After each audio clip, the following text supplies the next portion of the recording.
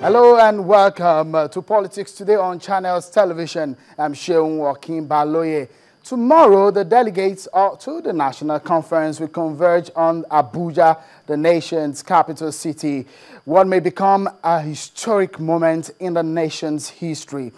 A lot of expectations are on the National Conference, and many Nigerians will be hoping that most of the challenges confronting the nation will find solution through that platform. Well, much later, we will be discussing that on the program tonight. The Southwest has been a very critical region in Nigeria's political history. Since 1999, the political control of the states in the region has taken some interesting dimensions. From the AD to the PDP, the control of that part of the southwestern region of Nigeria has been up and down.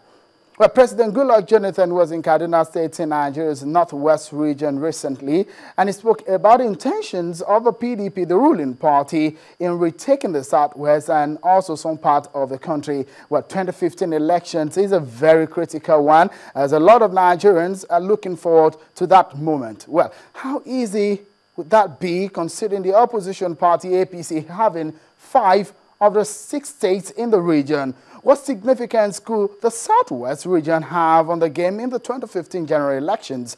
What are the dynamics of the game this time around? Can the APC, which has 5 of the 6 states, can be taken easily away? Can the PDP on their own win back those states? Well, let me just show you a few of those of the dynamics in the southwestern region of Nigeria. You know, we have 6 geopolitical zones.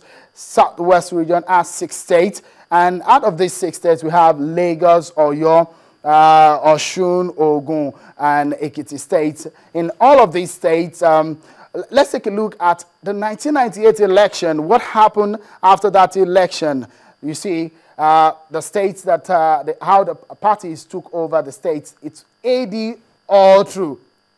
That's how the situation was in 1998 as we start up the 1999.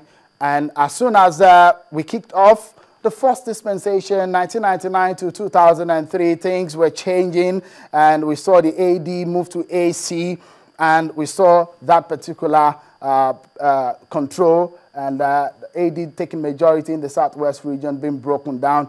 But at the moment, let's take a look at how this actually played out eventually. Well, at the moment, this is what we have in the southwestern region, except for Ondo State, which has a Labour Party. All other states in the southwestern region of the country is taken by APC. But mind you, in 2007, all the states, except for Lagos, was taken by PDP. What happened between 2007 and 2011? That's what we'll be discussing on the program tonight, when PDP had 5 states of the 6 states in the southwest. Just how important is the southwestern region? Let me tell you, 6 million is the voting population of Lagos alone. 2 million is the voting population of Oyo State, and in Ogun State is over 1 million. But 19% of the nation's voting population is in southwest region. Well, PDP has a lot in its hands, isn't it? But how important will the southwest be for the general voting population? And at the end of the day, when that election comes, how will PDP fare in this election? Can APC, in fact, be able to withstand the federal might of the PDP? That's our focus tonight on the program, and many more. We'll also be looking at the National Conference on the program today. My name is Joaquin Baloye. Welcome to the program. Just after the break, Mr. Babatunde Gbadamosi of the People's Democratic Party will be joining me. Stay with us. We'll be right back. Well, thank you for staying with us on the program tonight. A lot of issues are on the table for us to discuss on the program tonight. As I earlier told you, there's a lot of game to be played by the political parties ahead of the 2015 elections. Well, don't forget, in 2014, later this year, we'll be having elections in Editi and Osun State, which belongs to the southwest.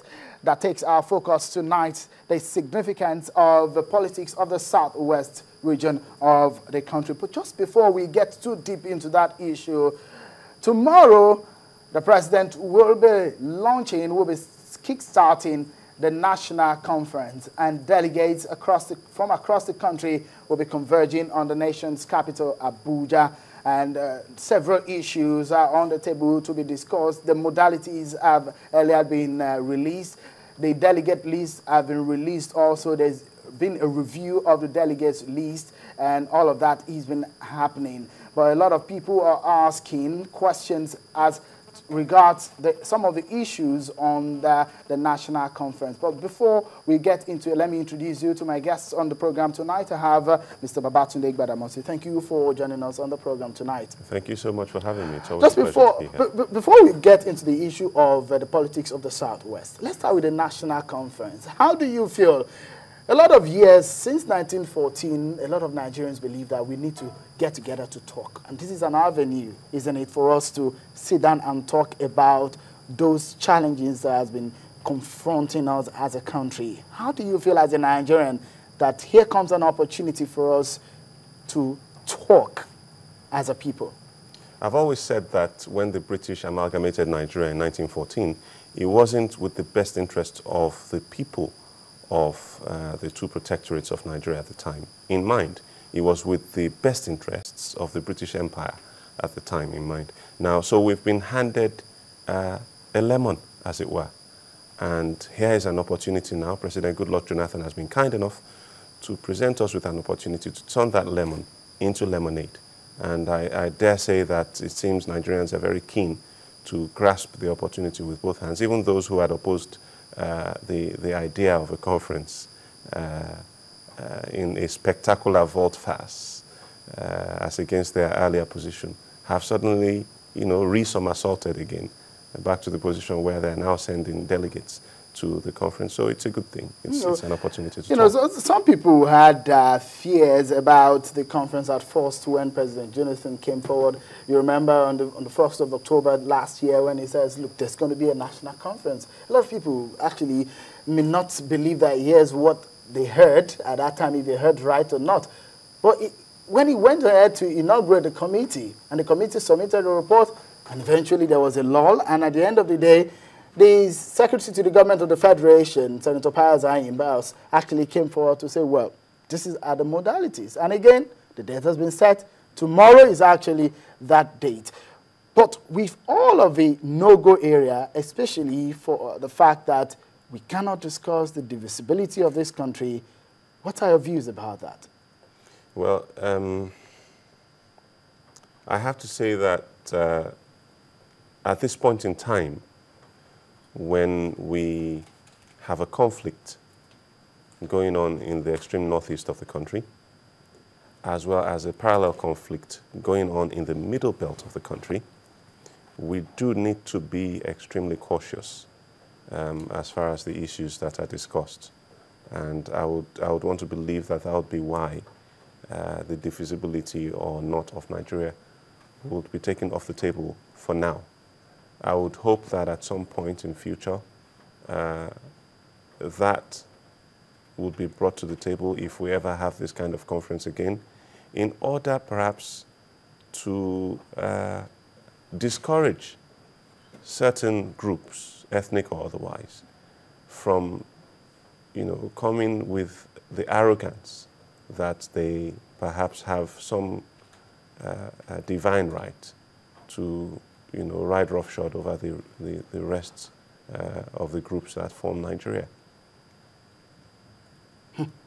Interesting. A lot of things that comes to mind again is the issue of the representation. I mean, some people have asked that, actually we've gone past that anyways, but the issue of ethnic nationalities being the basis for the representation at this conference. But that, it seems we've gone past the delegates at this conference. I thought that was an opportunity missed. Really? Yes. I think that you think we should have actually I feel made that the delegates representation? I think that we should have just beaten the bullet and allowed, because we were forced together. That's the truth of the matter. The British did not sit down and discuss with us whether we wanted to be together as a nation. They simply forced us together. So you feel that... and so there definitely is a clear feeling of commonality amongst certain groups. And from that feeling of commonality, they antagonize other groups, okay, and believe that somehow they have a greater right to a bigger share of the so-called national cake, as it were, for whatever reason.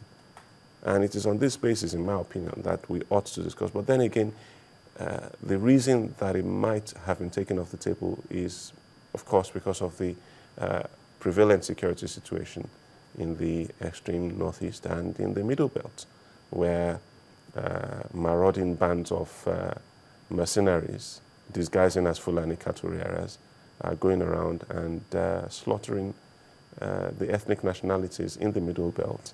The Birom are at risk, the thieves are at risk, you know, from these people. And I think that it's time that perhaps, you know, the military authorities took the bull by the horns and got rid of these people once and for all.